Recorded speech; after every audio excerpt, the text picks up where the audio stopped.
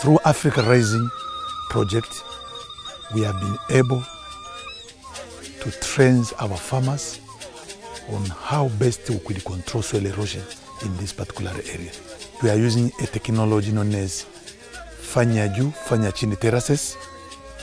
But this technology does not go alone. It is also taking advantage of other technology that is coming from Africa Rising. It's combined with use of improved maize varieties already under Africa Rising, use of improved pigeon pea varieties, use of improved sorghum and pale millet varieties. But also the technology goes in with reinforcement of the banks using fodder trees such as Gliricidia species.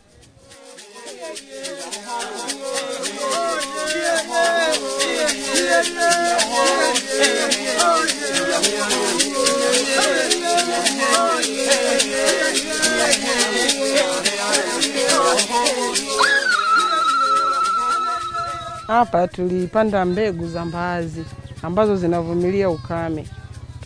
Hapa pia pana mtama unayevumilia ukame. Pana namba 7 unavumilia ukame. Tofauti na zile mbegu zingine. Ukiangalia pana mtama umeanza kuchanua kuliko ni mahindi. Nitawahi kupona njaa.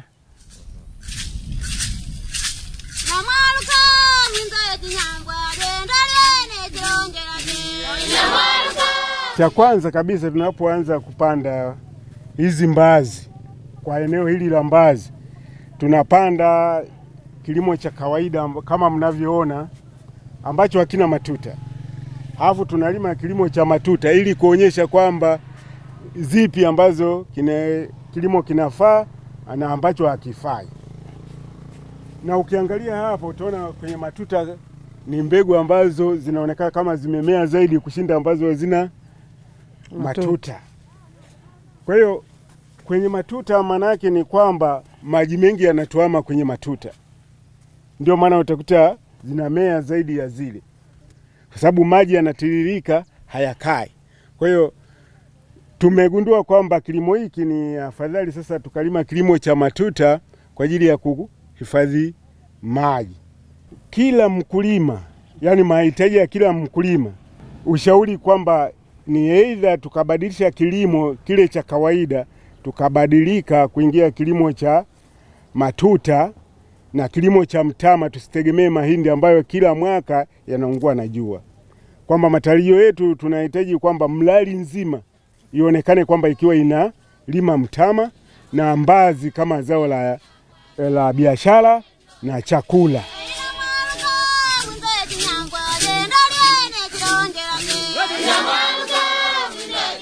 Kwenye shamba lenye teknolojia ya kontua, fanya juu, fanya chini.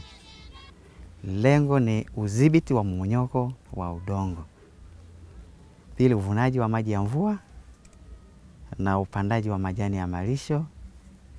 Kwepo Gliricidia ambayo ni miti kwa ajili ya matuta, Guatemala pia ni majani ya malisho. Pia tupo kwenye shamba ambalo tunapanda mbegu nyepesi zinazohimili ukame, magonjwa katika mkoa wa Nyanda Kame, Nyanda ya Kati. Shamba hili lina kontua 5. Kontua tumeanza mwaka 2013, mradi tumepokea mwaka 2012. Kwanza mvua zinapokuwa zinanyesha tunapata mvua chache. Zinaponyesha shamba linavuna maji ya mvua, hayaruhusiwi kwenda shamba lingine. Pia ipo faida ya kudhibiti mmomonyoko wa udongo. Kwamba shamba hili haliruhusu udongo kuhama kwenda sehemu nyingine. Na hapa tulipo juu tumepanda miti ambayo ni Gliricidia ambayo ni hii hapa. Miti tulipanda humu juu ili kuimarisha kingo. Lakini miti ina faida kubwa. Faida ya kwanza, majani yake ni mbolea shambani kwa kupuruna na kusambaza. Faida ya pili, tunapata kuni. Na faida nyingine ni rafiki na mvua, ina uwezo wa kuvuta mvua. Shamba likiwa na miti linakuwa na uwezekano mkubwa sana wa kusaidia kwenye hali ya hewa. Lakini hapa tuna hizi gwatemara. Hizi gwatemara pia tunaimarisha kingo. Tumezipanda pembeni, sio kingo peke yake, tumepanda na kuzuia mashimo. Kama shimo la hapa tumeweza kupanda hii gwatemara mwaka 2013. Na mpaka hapa sasa hivi shimo hilo halipo. Kuna watu wanafyeka majani ya marisho. Wao wanachonipatia ni mbolea. Kwa wengine wananunua. Na maroba tunajaza roba la debe 10 lina uzito wa kilo 30. Tunapima kila roba. Wastani kwa mwezi wanafyeka maroba 15 kwa mwezi mmoja. Ninachokifanya msimu ukifika, msimu wa kilimo, wao wanaenda kwa mazizia wanachukua mbolea. Yaani tunabadilishana. Faida nyingine, shamba hili tulikuwa hatupandi mahindi. Na tangu mwaka 2013 hadi sasa tumeweza kuongeza kipato cha mahindi. Kwa mfano 2014 tuliweza kupata gunia 14 na eneo lina ukubwa wa eka 1. Mwaka uliofuata 15 na mwaka jana 16.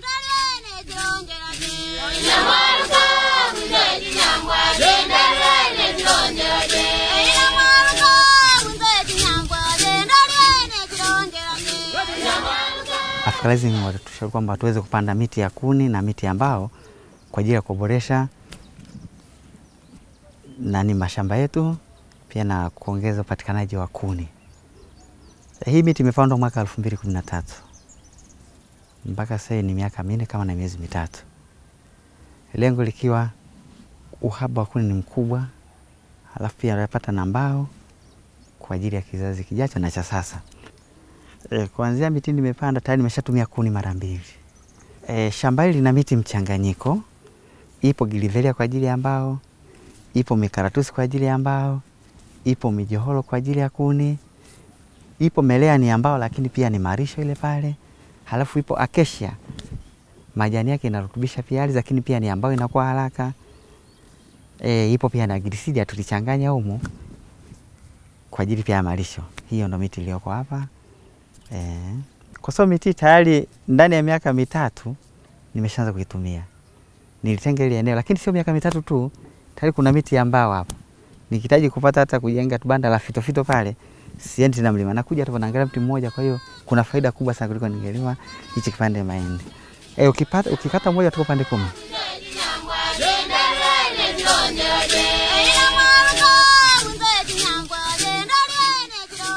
Tulivyokuja hapa kwa kifupi, tulikuja kuwafundisha wakina mama wenye watoto wa chini ya miaka 2 kuhusu lishe bora, kusudi uweze kuwasaidia kuboresha afya za watoto.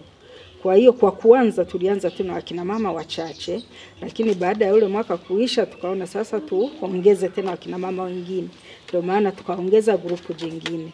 Lakini baada tena ya hawa pia kuwapa elimu, tukaongeza kusudi tukawa tunapanua wigo kuongeza wakina mama wapate hii elimu ya lishe bora.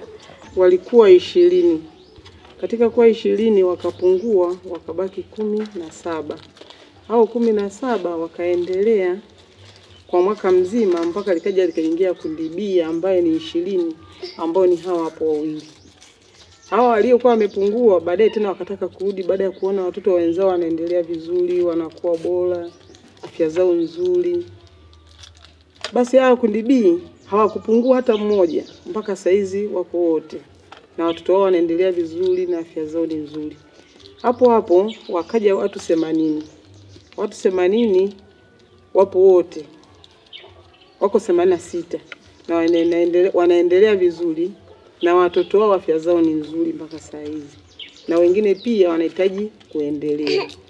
Na hapo wababa wanadai, wanasema kwa nini wajawazito nao pia wasianze kupata huduma, na wengine ambao wanatarajia kupata ujauzito waanze kupewa huduma hii. Nimejifundisha vitu vingi, ila kikubwa zaidi kama kwenye swala la maandalizi ya uji, kama hivyo siweki karanga tena, natumia soya. na nilikuwa sijui soya ina kazi gani mwilini, lakini baada ya kufundishwa kwa kweli nimeelewa na nimelipokea vizuri tu. Kipindi cha nyuma watoto walikuwa wanadumaa. Saa hizi watoto hawadumai tena. Lile tatizo la kudumaa watoto limekwisha. Saa hizi halipo tena. Na unakuta kila mmoja anahamasisha wenzie. Yule kundi A amehamasisha wengine, unakuta huyu kahamasisha 5, huyu 10, huyu kahamasisha 2. Huyu kundi C naye pia anaendelea kuhamasisha wengine. Mpaka saa hizi ni wengi wametamani kuingia. Kwa mradi sisi tunavyofanya kuhusu lishe, tunatumia mahindi ambayo mradi wa Africa Rising unahamasisha kilimo cha mahindi bora. Wanatumia ile mbegu bora ambayo wanapewa, na kuna mbegu ambayo alisema pia yenyewe inakuwa na yale mahindi ambayo pia yanakuwa kama mahindi lishe. Kwa hiyo sasa sisi tunatumia mahindi ambayo wanahamasisha Africa Rising kulima. Lakini vile vile pia Africa Rising inahamasisha kilimo cha mbaazi. Kwa hiyo tunatumia pia zile mbaazi. Kwa hiyo sasa yale mazao yanayolimwa tunayatumia sasa kwa kutumia kwa chakula.